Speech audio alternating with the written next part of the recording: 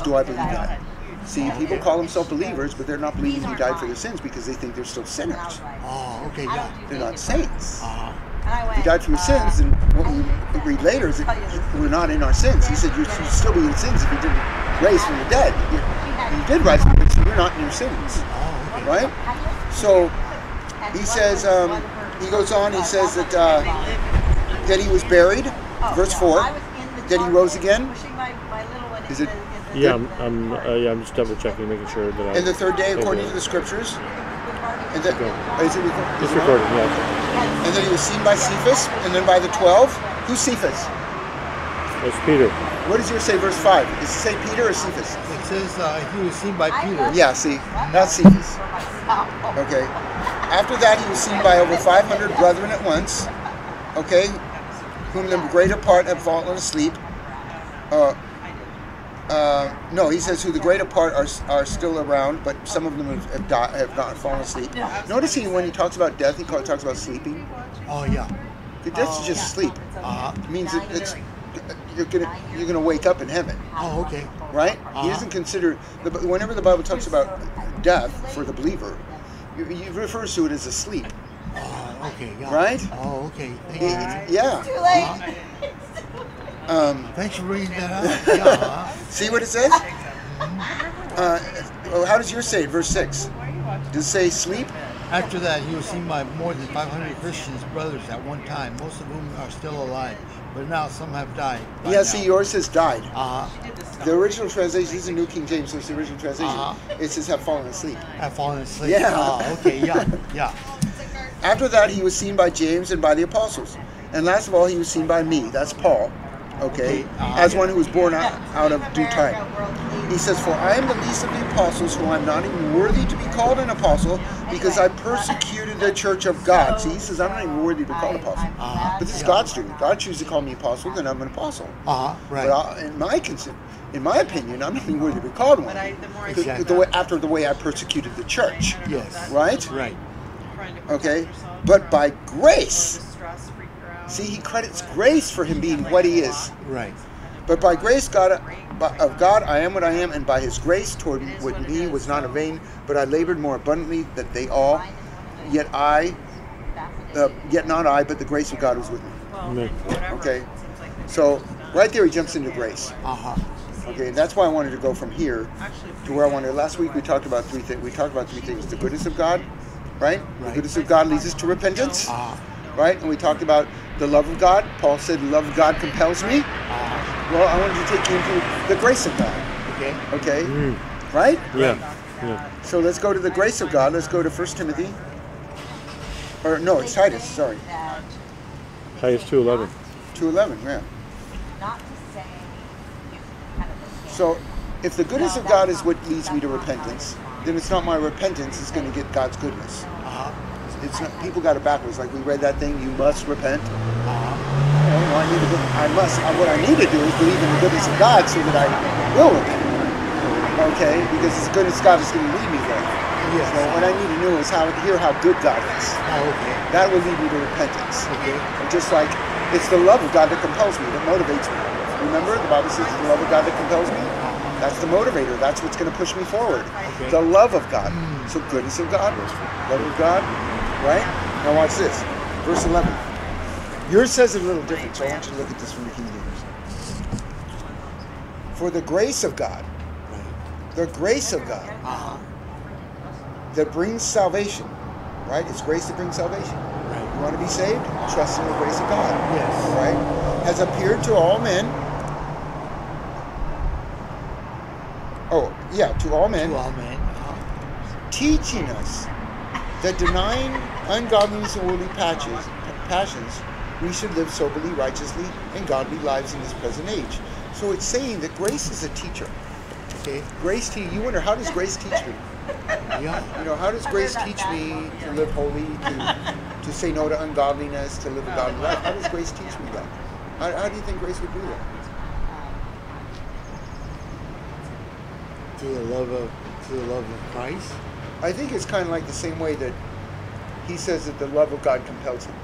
Oh, yeah. See, the grace of God will move you in the direction of living holy. you know, of saying no to sin. What is the grace of God? It's just like the love of God compels you, and the goodness of God teaches you to say no to ungodliness. I mean, teaches you to what did I say? The love of God teaches you. The love of God compels you. The goodness of God leads you to repentance. And the grace of God teaches us to say no to ungodliness and worldly passions and live self-controlled, godly lives. See, so the love, the goodness, and the grace of God, those are teachers. They are the motivating agent, and they are the compelling agent,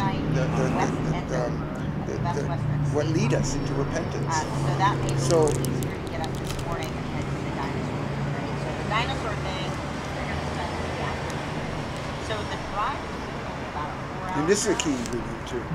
versus a 12-hour drive. Jesus gave us a new commandment. See, he takes us from, now notice when he says new, he says new, that means that you could take that into the new covenant. Okay. Because he hadn't died yet. Okay. He's still here, just as John, this is one of the Gospels, so he's walking through the earth, and he's talking to his disciples, right? And I know that from following my he's gone out. And this is titled the New Commandment. And he says, a new commandment I give you, that you love one another as I have loved you, that you also love one another. By this all men will know that you are my disciples, if you love one another. So his purpose is taking them into a love covenant. So you can take that into the new covenant. And what is the key ingredient there? Is it the key ingredient is you have to receive it to give it. Right? Right. You have to be able to receive love to give love. Exactly. Right? Right. So what kind of love are you receiving from God? Because that's the kind of love you're going to give. Because he says, love as I have loved you. If he says, love one another as I have loved you, right? If I'm Jesus, I'm talking to you, I'm sitting down with you, you're my disciple, and I'm saying, a new commandment I give you. Don't love others the way that I love you. Okay? So what am I asking you to do? What am I mainly asking of you? If I'm asking you to love others the way I love you. Get a load of your love. Get a load of what? It's important that you get this. Because this is, he said this is a new commandment, meaning you can take this into the new covenant. Okay, so this is new stuff. If he's about to go to the cross, this is chapter 13 of John, and in about 3-4 chapters, he goes to the cross. Oh, okay. So this is toward the end of his ministry, and here he's giving you a new commandment right before he goes to the cross. Right. So this is obviously something you can take into the new covenant, right? He's actually introducing a new covenant program. This is how it works. Oh, okay. Is for you to receive from me and pass on what you're getting. Oh, okay, yeah. Okay? It's not you get, it's not you do to get. Okay, yeah. Okay, like he said over here, where he said to love one another, if you don't forgive others, you won't be forgiven. That was doing to get. Oh, right. Right? Because Jesus said that too. Right. He said, if you don't forgive, your heavenly Father won't forgive you. But if you do forgive, he'll forgive you. Right. So that was you had to do to get. Yes. See, Jesus is bringing in something new that says you have to receive to give. Okay. You don't do to get. Another economy of God. Yeah. This is important. Absolutely. Because so what this says to me is, what kind of love are you getting from God? Eternal love. Oh my gosh. Because that's what he wants. Unconditional love. Unconditional so love. that way I can pass that on. That's why it's so important to how we see God. That's why it's so important that we have the right view of God. Otherwise we can't be obedient to you're gonna be vindictive. Yeah. You're gonna hold a grudge. You know, it's going to be hard for you to forgive somebody if you don't understand how much you're forgiven. Yes, true. Yeah. It's going to be hard for you to love somebody if you don't know how much you're loved. Right. That's like with Richard, See, Richard that's why that is so important, and people don't see that. And people don't understand, because that's like the scripture. And that's why I love Andrew Womack, how he goes on a whole series on "As I have loved you." That one little verse. Love one another as I have loved you. So he's got a whole series called As I Have Loved You, expounding on that. Telling you what the love of God is. Because I'll show you. He goes with 1 Corinthians 13. I like what you said, Dylan, about you can't show love, and how you see God is how you're going to... It's how you're going to reflect how you're going to do. Your view of God is going to affect everything. That's why he sent Jesus, so you can see what God is really like. I mean, dying on the cross for you. I'm praying, Father, forgive him, he just told us. being sympathizing with your weakness, being merciful to your unrighteousness, dying for your sins, taking the punishment for you, suffering in your place, and to get a good look at that kind of love. And he says, now pass that on. That I don't know. That's and look what he says. But what I did see this is the love chapter. Okay. Now, watch this. This is important. Because this says in 1 John, it says twice, it says here, for God is love. Okay, yeah. God is love. It doesn't just say he has love. Right. Okay. He is love. Yeah. He is love. Yeah. Right? And here it says it again. God is love. He says it twice. You like how I highlight this stuff so that it's easy to find it? It's easy to find. God is love. God is love. He says it twice. Okay? Yeah. It even says that we only love him because he first loved us. See, so where's the love coming from? From him.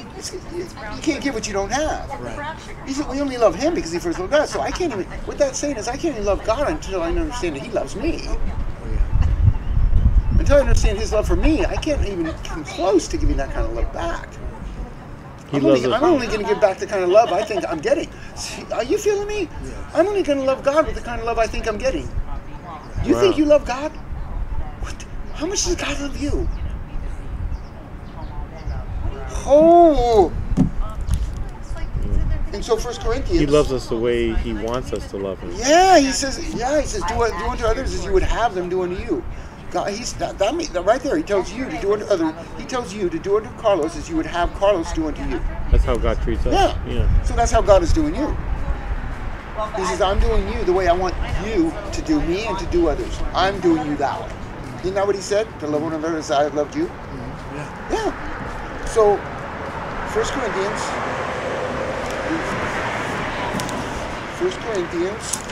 13, it says this. Where do we read? God is love. Now, 1 Corinthians is called the greatest gift. What is the greatest gift? Love. The love of God. Yeah. God's love. That he poured out all his love on us through Jesus Christ. Yeah. Jesus is the greatest gift. Yes. And he is love. It says thanks be to God He's for the his love of God manifested. indescribable gift. It's kind of like if I was God, and the heart represents the love. You ever see on Valentine's Day, little hearts everywhere? Because it's representing your love for your mate, your love for your little baby girl, right? And so it's kind of like if I was God and I wanted to show you how much I love you, to show you what kind of God I am. God is love. And I want to show you what kind of God I am, a God who is love. If I wanted to do that, I would take my heart out, my heart of love, not actual heart, just the love factor. I would take it out and I would wrap skin around it, and I'd give you Jesus. Okay, because that's what God did in Jesus Christ. He gave you himself. He gave you his heart. Jesus is the heart of God. You want to see what God's heart is really like? Well, you look at Jesus. Wow. Okay. That's why he said, "Love one another as I." That's why he says, "Love one another as I have loved you." Okay, because that's the heart of God, Jesus. Right? He says, and he says the greatest love. He says love. He goes on to say, he says, love suffers long and is kind. You know what that means? Suffers long. Patient. Means to suffer long with you. For me to suffer long is a long time. Yeah, for me to suffer long with you is like if I was your parent, I was your dad, and you keep getting in trouble, and I keep opening the door, letting you back in, hoping you'll just, get over, get past it. I keep helping you, blessing you, opening the door, like a prodigal son's father. Right. He suffered long with that boy going on. That would be long suffering. I mean, wondering, is he dead? He said, well, he was lost, but now he's found. He was dead, but now he's alive. Because for all he knew, he was dead somewhere. Now, he was suffering. Right. Just not knowing. Yes. Right? He was suffering long with that boy. Mm-hmm. Okay? Mm-hmm. But when he came home, he was like, ran to him and just so glad that he was alive. Right. That's what love does. It suffers long. It puts up with your junk. A long time. Okay? And God is love. Most people take this to just mean that's what our love should be like. But like I said, Jesus said to love one another as I have loved you. So this is more than just what my love is like. This is what Jesus' love This is what is like. God's love is like. For you. Right. He suffers long with you. He puts up with your junk. Right. The Bible says it says that Jesus sympathizes with your weakness.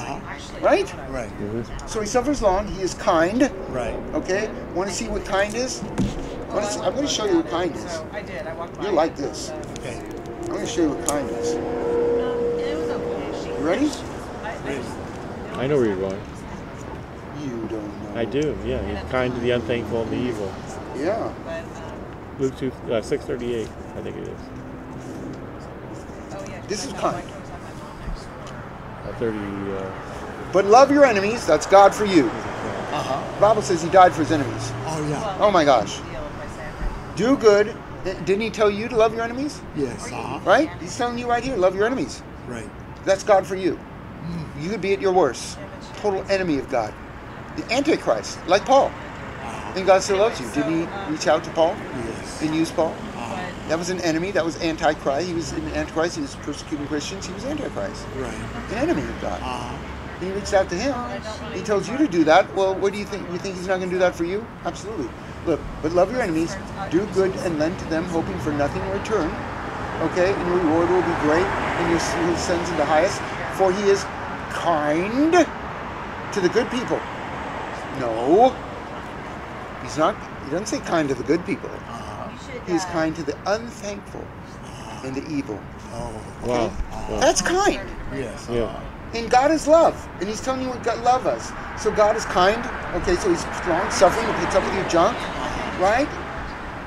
And it gives you time to come like with me in jail, throwing God on the bus. He was patient with me. He's long suffering. He put up with my junk. Right. He saw a future for me. He still wanted to use me. He still saw me doing this right now, He's preaching the using you gospel. today. He saw me doing this right now Right. when I was in my mess. Yes. You gotta understand that. When you're in your mess, messing up, Yes. how does God see you? It's the same. He sees you, ministering. He sees you trusting. He sees you loving and passing that love on. He sees you doing the stuff that he wants you to do. Oh, yeah. Pleasing God, because he works in you to will to do it pleasing. So Right. that's how he sees you. So love suffers long, is kind, and does not envy. Okay? What does it mean, does not envy? Dylan, give it to you. It's not wanting what other people have. Yeah, that's good. Yeah. Okay? Does not parade itself. Okay? Is not puffed up. He does not behave rudely. So God's not rude. Okay? Does not seek his own. That's powerful. Does not seek his own. Let me look at this. It says 10:24. Let's look what that says. Yeah. Do you have any? I do. I have one person who is That's good. Why Yeah. says it is. It's fine. let no one seek his own, but each one the other's well-being. Oh, that's good. Yeah. That's what it means to not seek your own. Yeah. Does not seek his own. Let no one seek his own, but each one is the other's well-being. Isn't that good, Carlos? Isn't that great? Isn't that good? It encapsulates it. Okay. Is not provoked. You know what that means? Not provoked. Yeah. That means not vindictive. He's not. You can't push his buttons. Yeah. Yeah. That's heavy. Yeah. God is love, and he's saying this is God. Yeah. You think you can press his buttons? Dude, his buttons are unpushable. Yeah. He says the fruit of the Holy Spirit is self-control. He wants you to be self-controlled. Well, God is totally self-controlled. He can't be provoked. Right. Like I tell people, that the Bible says he can't be tempted by sin. That means his sin does not affect him the way it affects you. You think your sin affects him the way it affects you. It doesn't. He can't even be provoked. You can. Right. I can press your buttons. Yeah. But he can't. Yeah. Right? And he's telling you that's what your love should do. You should be able to, your love should turn the other cheek like he does. Right. Right? Right? It's not provoked. It thinks no evil. God does not think evil thoughts. He does not think any evil. It does not rejoice in iniquity, but rejoices in the truth. And it bears all things, believes all things, hopes all things, endures all things. That's heaven. Right there. Because that one translation says that he always hopes the best. He always sees the best. He always protects you. You know what it means to always see your best? What the Bible says? Fix your thoughts on what is excellent, praiseworthy, the good report. Okay? That's telling you to always see the best. Always hope the best. Right? Right. So and with Dylan and me, that should be me. Right. If Jesus says, love one another as I've loved you, God is love. That's his kind of love. Okay, so I should always see the best. Right. I always should hope the best for Dylan. What you do? That's what God does for you. That's what God does for me. Right. I should do that for him. Didn't I do that for you? I do that for even your enemy. God does this for his enemies. He says to love your enemies. Right? Right. Right? So God even does that for enemies like I did for Chris. I do. I still saw the best. Right, and you're a good Right? example for Richard Warndorf, who went to Costco and you bought him 2 pairs of shoes. You showered him with love. You bought him socks, and you know. Richard Wendell. yeah, Yeah. Richard I forgot Warndorf. about Remember when I we forgot went to about it, Costco and you did such a beautiful thing for him? You bought him shoes. You bought him socks, and you asked him, "Is there anything else you need, Richard?" Remember that? Yeah, that that's was good. an act of what you're talking about right now. Yeah. Beautiful. But like I say, always see the best, always hope the best. You know, it's like I say, a good example would be if Dylan said something about me to somebody. Yeah. And they come to me and they tell me, Dylan said this stuff about you. Uh-huh. And I would go to bat for Dylan and I'd say, well, he didn't mean it. Right. You know, I find that hard to believe he even said that. Right. You know, you might have misheard him. Okay, but even if he said it, he wasn't thinking. Right. You know, that's not Dylan. Right. He's probably out of character that day, that moment. You know, that would be speaking well of him, hoping the best, seeing the best. I'll be able to speak for him, you know, defend him. You know, because I don't want to think this of Dylan. Right. I don't want to think that of Dylan. Right. It's like a I husband know, would I do know. it. Huh? It's like a husband would for a wife, like Ed did for Ellen, Ed Swift. Yeah. Did for Ellen Swift. He said that. Oh yeah, when he that said, thing with the relationship. And Yeah, thing, and I said, told Ed something about Ellen because Ellen did something against me, and Ed said, "Let me talk to my wife about it. I think I know what's going on, you know." Yeah. So. But that's what it means when it says believes all things, hopes all things. Well, maybe. When it says all things, it means all things good, right?